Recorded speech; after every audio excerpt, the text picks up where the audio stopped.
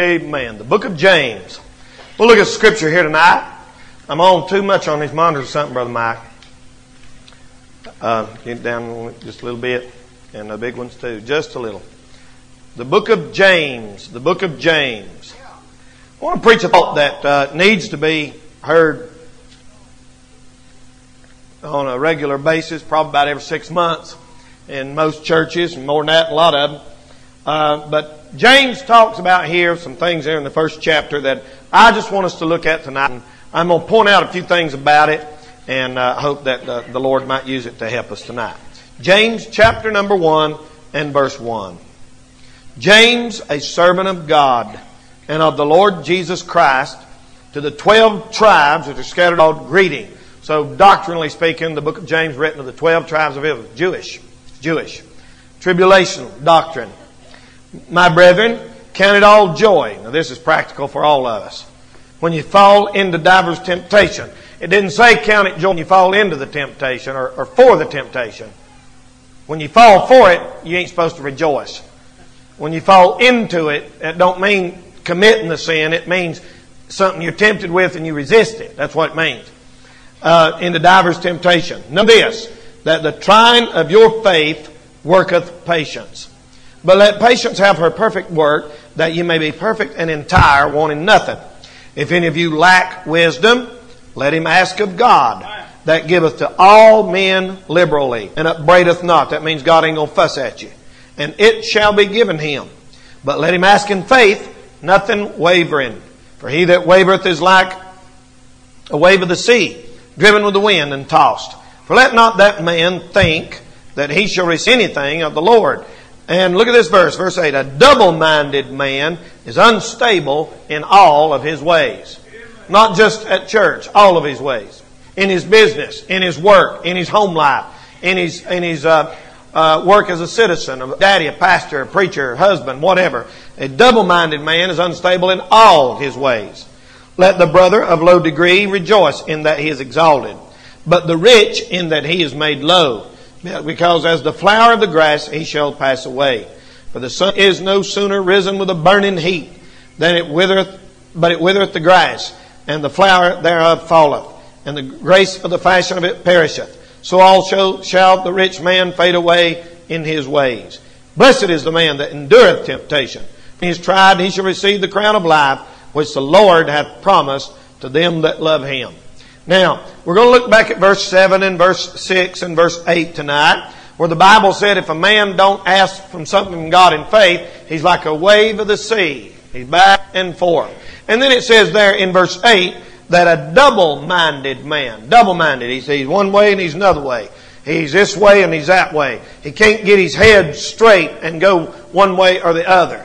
The Bible said is unstable in all his ways. So I want to use that as a thought tonight. And I'm going to preach tonight on the subject, fence-straddling religion. Fence-straddling religion. The Bible talks about people who are double-minded. They're on both sides. They can't never figure out which way they want to go. They don't know if they want to be a Christian or a sinner. They don't know if they want to serve God or the devil. They're like that fellow that said one time, I remember that story, something like they was having a masquerade party at Halloween. And one fellow decided to dress up like the devil. And so he put on his devil suit, and he had his horns and pitchfork and everything, was going down the road to the masquerade party, and it come a terrible rain. Started just flooding. I mean to tell you, it was awful. So he looked over here, and here's a little old building on the side of the road, and he just run in it to try to get some shelter from the rain outside. Well, lo and behold, it was a little country church. And they was in there having a big revival meeting, and they was all in there praising God, and packed out. Well, here come the devil running in. And they said people just panicked. They started screaming. They started people jumping out windows. Running down the steps. They was running everywhere. And everybody got up. This one fella, and he run and got his coattail hung on a chair, a bench, and the devil was right behind him. And he turned around. The devil was right behind him. He said, "Oh, devil!" He said, "I've been a member of this church for 20 years, but I've been on your side all along." And I bet you if that happened to a lot of church members, they'd tell that. Devil, now really, I'm on your side. I've been on your side all along. When the Lord's in here blessing, yes, we're with you, Jesus. Yeah, we're with the church. When they're out there, yeah, I'm on your side too. That's what I'm talking about tonight. Them that's in and them that's out. Them that loves the Lord and loves the devil. I mean, them sinning saints, call it, or whatever they are. I don't know. Bible calls it a double-minded man. I'm going to call it tonight fence-straddling religion. Amen. That's what I'm going to talk about tonight. I want to say first of all this evening, I want to say, what is fence-straddling religion? What is somebody? Well, it's somebody trying to ride the fence. They got one foot in the church, the other foot in the world. I mean, they want to be a Christian and a sinner. And we all sin. We all have a sinful nature and all of that. And I understand that. And I sure got one. But I'm telling you tonight, we ought to be on one side or the other. We ought to be on the Lord's side, of course. And so, what is fence-straddling religion? Well, it is loose living. Living too close to the edge. Seeing a lot of people just see how close they can get to being a sinner and still be right. That's what it is. Like that fellow, they said, years ago, the king was trying to get somebody to drive chariots for him. And he had these 3 men come in. He said, who will drive the king's chariot? And the fellow come in, he said, I want to tell you something, King. He said, I'm an expert chariot driver. He said, I can get to within 1 foot of the edge of that cliff and never run off one time. He said, I'm your man. He said, sit down there for a minute. Next fellow come in. He said, King, I am the best chariot driver in town. He said, I can get to within 1 inch of the edge of that cliff and never run off. He said, I can stay right on the edge and never run off. He said, sit down there. I'll talk to you in a minute. Next fellow come in. He said, King, I'm not a very good driver. He said, but I try. And he said, but I tell you what, I stay just as far away from that edge as I can get because I'm scared I'll run off of it. And the king said, you got the job. You're the man I want. The man that's smart enough to stay afar. Listen, people, I don't care how good a driver you are. If you stay close to that edge long enough, you're finally going to slip off. I don't care how good a Christian you are tonight, how smart you think you are. I don't care how spiritual. I've heard people sit in church and say, I'd never do this. I'd never. When somebody messed up in the church, say, bless God, I'd never do that. I'm going to tell you something. I tell you what, you hang around that edge and you hang around sooner or later. It might take a while, but sooner or later that foot's going off the edge. I mean, you play with sin, it'll burn you. You play with fire and you'll get burnt. I tell you, we ought to just stay as far away from it as we ought not. You young people ought not to say, well, I'm going to just see how much dirty music I can do and still stay right with God. I just want to see how many parties I can go to, and you ought to stay as far away from the edge as you can possibly get. It's a loose living. Amen. I tell you what, brother, it's like that little boy kept falling out of bed. And they said that little fella, he kept falling out of bed, and he fell out of bed. Wham! And his mom went in there and said, what's wrong with you, son? He said, I fell out of bed. She picked him up, stuck him back in the bed. She went in there and sat down. Bam! He hit the floor again. Wham! She picked him up, put him back in bed. Son, what is wrong with you? Why do you keep falling in? He said, Mom, I guess I just keep staying too close to where I got in at. And she said, that's right. And so this time she stuck him way over in the middle. And the reason so many people keep falling out all the time is they stay so close to where they got in at. I mean, they've been saved, they're saved, but they stay just as close to that world as we can possibly get. Rub shoulders with it, court it, flirt with it a little bit, and still try to stay right with God. It is loose living. Amen. It is love of sin. It is love of ease. It is love of self. We don't want to fight. We don't want to stay right with God. We want to do just as little as we can get by with, and yet still be considered, right, or still be considered separated or whatever. I'm telling you tonight, that's what fence straddling religion is. They're like grape nuts. They ain't grapes and ain't nuts. I don't know where they got the name like that. Amen. They ain't a Christian. They ain't a sinner. I don't know what they are. And so tonight, that's what I'm talking about. What causes fence straddling religion? It is loose living. Down in near Rutherford one time, and I was getting ready to we got a wedding, somebody's wedding. I don't remember who it was, and I wasn't doing the wedding, but it was some related to some part of somebody's family or something. Anyway, I had to go, and all these people kept telling me. They said, Danny, they said, we want you to come to our church. Oh, we just love you. Oh, you're just the greatest thing since light bread. And they said, we want you to come and preach at our church. And I said, well, That's up to you, preacher, you know. If he invites me, I'll be glad. Oh, we'd love for you to bring your singers and come to our church. And I thought, when they was talking to me, I thought, something don't sound right about them. They just eat me up to my face. Then I went down there to the reception for the wedding, and they was carrying in beer by the case. I'm talking case-full. I'm not talking about just having a little spike to punch, brother. I'm talking about beer by the case. And I was going, you know, and in my little old redneck mind, I was just saying, that's why you sounded funny. They sounded out of tune when they told me they wanted to preach, me to come and preach. You ever heard anybody like that? They try to impress you and make you think I'm on your side. But yeah, when they're over here, we're on your side. And you know what happens to people like that? Both sides shows up one day and you get caught. Like that fella in the Confederate Army and fighting with the North, and you had him a Northern outfit, and you had him a Civil War outfit for the South. And when the Southern soldiers were around, he wore his gray or blue or whichever one's which.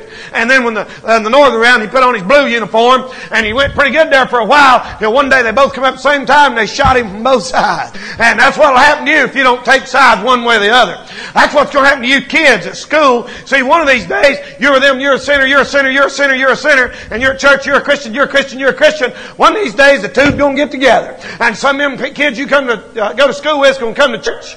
Or some of these church people are going to go to your school and you get caught. That's the same way it's going to be on your job. If you're a sinner at work, and you're a Christian at church.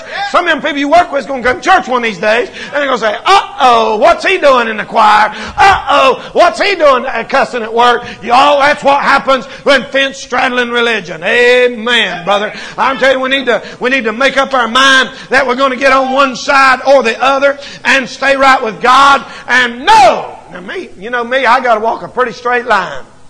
People watch every move I make. People, Lord, I believe these people sitting out there right now waiting to see what I'm going to do when I walk out these doors. Some of you, shut up. I mean out in the parking lot. Some of y'all know, I bought my 4Runner the other day. I sold it to him on Thursday. And goes, I got another coming soon. Ain't that right, Brother Ray? Brother Ray's fixing me one up. And he bought mine. And he had my 4Runner, I think, one day. And we had 2 phone calls at my house wanting to know who I was riding around with down here in Morganton. And I reckon it must have been Christy. I don't know. But somebody calls and said, who are you riding around with down in Morganton? I said, I'm at home in my room. They said, we seen you a minute ago. Boy, I know you didn't either. I'm at home right now. And boy, I tell you what, they're watching me and they're watching you. They know if you claim to be a Christian. They know. And brother, they're watching you at work. They watch you at work to see if you bow your head over your food. They watch you, brother. Don't you think they're not watching you. They watch every move you make. That's some of my friends the other day. I had 2 preachers call me wanting me to come down to spring break at Daytona Beach and help them give out tracts. That's right. That's right. I said, Lord, I ain't got time and I ain't interested. I ain't going to spring break at Daytona Beach. You retarded. You feel called to go down there, don't you? Lord, listen, you don't want to be around a bunch of idiots like that. I know people say, there's one girl told me, she said, I'm going to the beach at spring break. Now, it's time in the world for a child of God to be around a place like that, brother. We need to take a stand and be on one side or the other. Say amen. Amen. Amen. So if you see my silver 4Runner running, former 4Runner,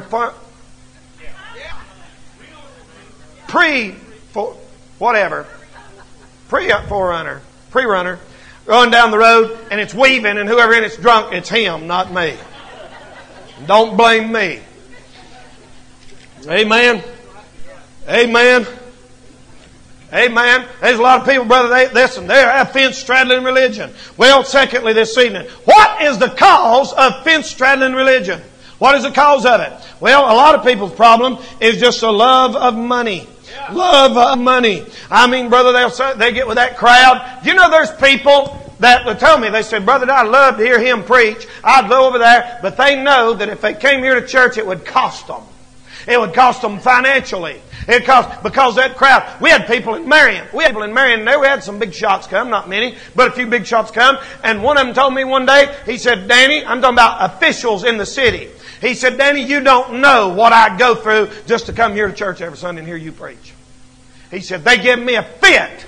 And them big shots will pressure you and pressure you and pressure you because they want you to compromise and give in with them. And they can't stand the thoughts of you coming over here and hearing Bible preaching and hitting the altar and praying and crying and getting right with God. That puts them under conviction. And brother, people ain't willing to pay that price and sell out and try to straddle a fence. And that's why they go to a big dead church on Sunday morning, and then they're right there at the cocktail party on Friday night, and all the business deals get to working together and pour them a cocktail and drink a little liquor here and there, brother, and dance a little out there, and then Sunday morning saying, all to thee I surrender, Jesus. I'm telling you tonight, brother, we need to make up our mind. If we're going to surrender all, let's surrender all and quit trying to straddle a fence.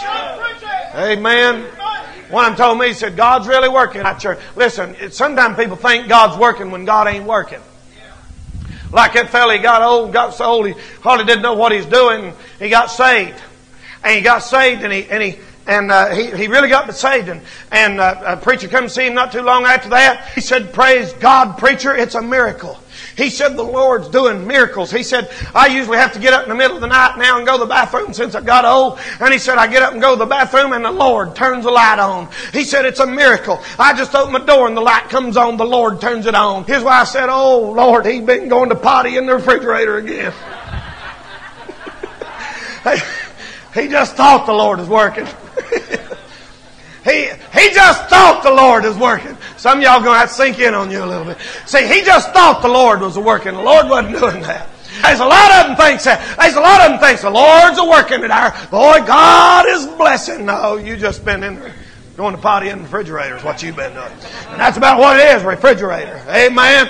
Thank God, brother. You listen, just because something like that happens once in a while, don't mean God's working. Now, I'm going to tell you something about God. God's blessings don't always mean God's approval. God blessed the children of Israel out in the desert for 40 years and fed them every day and worked miracles, and they're backslid as a devil. That's right, brother. Somebody said, well, I must be living right. God's with me. He's blessing Ted Kennedy. He's blessing the wickedest people in the world is being blessed by the mercy of God. That don't mean He's pleased with you. If it's not according to His Word, He ain't pleased with it. Amen. I'm telling you what causes straddling religion, hanging out with the wrong crowd. Amen. People say, well, those so and so. Now I know they use other versions of the Bible and they bleed weird and all of that, but I just like going over there. I'll tell you something. Whoever you hang around with, you're going to end up being like. Some of y'all been hanging around here, been coming. Some of you visitors been coming around. It won't be long till you won't be able to stand nothing else if you hang around here long enough. You know why? Because it'll rub off on you. Well, the real spirit will rub off on you, and you won't be able to stand that fake stuff no more. And that's what a lot of people do. They go around that fake stuff so much that it rubs off on them. They become one of these professional Christians. You know, it's all polished and it's all outward and it's all dry. I've heard these guys on the radio, and everything they're saying is true, but there's no power and no conviction, and it don't make you want to get right. It don't make. Let me tell you something, people. I said the other night at the Campmeeting, it ain't enough that we know God's here. They got to know God's here. It ain't enough that we know. People say, well, I know God's in our church. That ain't enough, brother. When a lost man comes in, he's got to say, God in this place. Amen? Amen. Amen, brother. Amen, brother. Here, listen. Hanging out with the wrong crowd. Let me tell you something else. Trying to please everybody will cause you to straddle a fence. There ain't no way under God's heaven you can please everybody. You'll die, kill yourself trying to please everybody. When I first started preaching, it drove me crazy if anybody complained about anything. Honestly, it did. It bothered me if somebody complained. It bothered me. Thank you, Dixie. I love you very much, Brother Danny. Thank you, sister. Listen. Hey, I'm going to tell you something. It'll not get you to heaven, though. Did you know something? What was I talking about?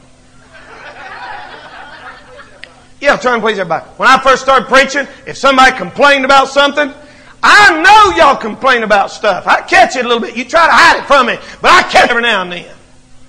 Everything. If we bought land over there or land over there, there'd be somebody in here that said it was a bad move, or we couldn't afford it, or we should have done something else. I mean, there is no way to please everybody. It's impossible.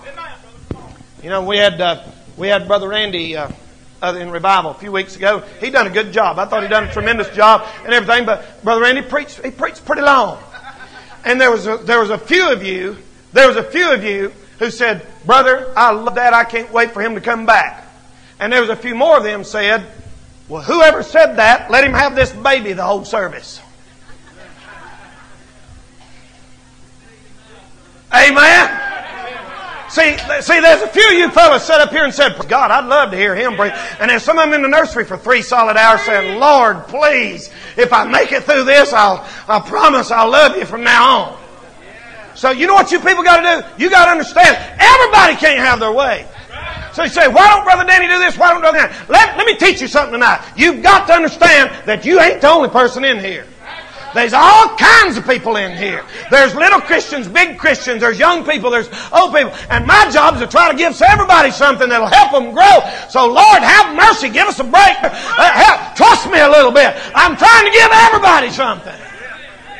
I could get up here every Sunday night and preach on doctrine and the tribulation stuff, and all these young preachers, everybody would eat it up, and 2/3 of the congregation would be in la-la land, and it wouldn't help you one bit. And sometimes you have to ignore the strong and feed the weak. Amen. A doctor don't go around and check on his patients that there ain't nothing wrong with. He goes in them rooms where they're dying, where they're critical, where they're physically bad off. He spends his time with people that need it. And listen, brother, you can't please everybody. If somebody said it's too hot, that bothered me. If they said I froze to death, that bothered me. And somebody said the singing was too loud, it bothered me. Somebody said he preached too loud, it bothered me. And boy, I had to learn a long time ago that if I could do my best to please the Lord, and if I can go home tonight and say, "God, it wasn't much, but I tried to do what you told me to do," I can turn over and go to sleep and say, "Praise God," because there ain't no way in the world I can please everybody. Amen? Amen, brother. I'm telling you, brother, if we do something for the bus kids, people say, "Why don't we do something for the church kids?" And we do something for the church kids, the bus workers say, "What about our bus kids?" And if you do something for missions, people say, "We need it here." If you do something here, people say, "What about the mission?" There's no way we can please everybody. We just try to do the best we can and please God, and then go to sleep and don't worry about it. Amen? Amen. Sometimes people don't know what they're talking about anyway. They're like my aunt. I got an aunt that's got something bad wrong with her. I don't know what it is. Every time my phone rings, she picks up the remote control and says, "Hello." That's the truth. That's the truth. And she says, "They won't never talk to me." What's the cause of fence-straddling religion? Trying to please everybody. Now let me say this and I'll move on. There's no way in the world that you can please them people you work with and be within crowd and everything and still stand there and please God. It's impossible. Teenagers, you cannot be accepted in the world, in the crowd of this world, and at the same time have the blessings of God on you at church. Can't do it. Can't do it. Make up your mind. Get off the fence. Get in here. Take your stand at school. Be a soldier for Jesus. Get off the fence. Amen. All right. Number 3. What are the effects of fence-straddling religion? The effects of it is it'll catch up with you sooner or later. Like that girl that went to a dance. I mentioned that this morning. I don't know why I'm mentioning it again tonight. Somebody needs to hear it. I guess the reason why I'm saying that is because you don't have no business going to a dance, period. And I don't care if you do go to a public school, you ain't got no business going to a dance. That ain't no place for a Christian. No place. As old preachers used to say, a dancing foot and a praying don't grow on the same leg. Amen? And you know what? So that girl went to a dance one time, and she's going to prove to her daddy. She said, "I can go to a dance and still be a Christian." So she went to a dance. She stood around there and stood around there. Next thing you know, this wicked boy come up and asked her to dance. She got out on the dance floor and started dancing. And she said, "I promised my daddy I'd try to witness." So she said, "Are you a Christian?" and he said, "No." "Are you?"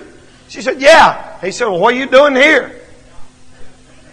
That's where fence-straddling religion catches up with you. The sinner had better sense.